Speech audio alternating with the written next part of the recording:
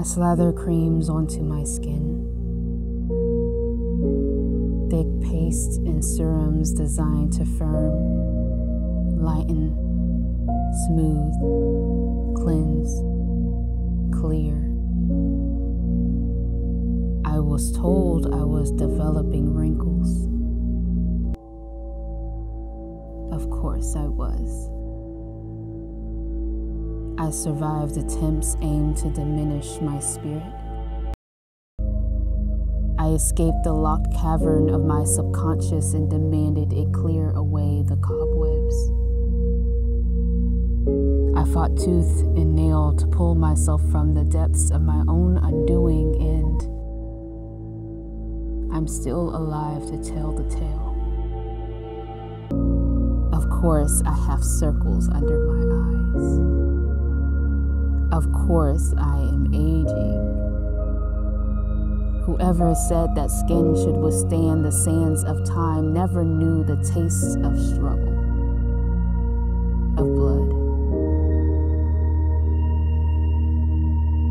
of nails, of thorns,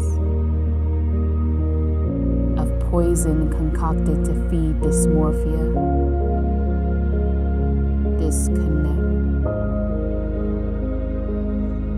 dysregulation.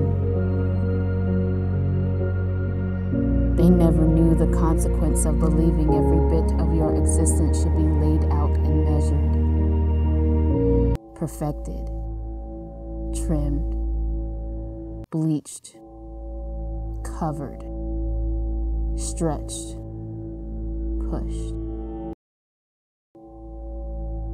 They don't know the harm it causes. They don't know the pain it feeds.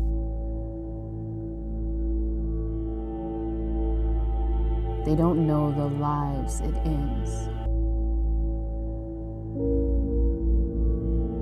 And they don't care.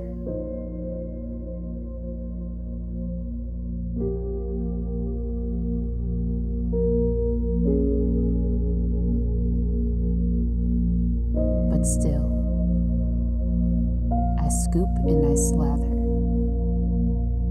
hoping the creams will smooth the wrinkles out, hoping to delete all the evidence.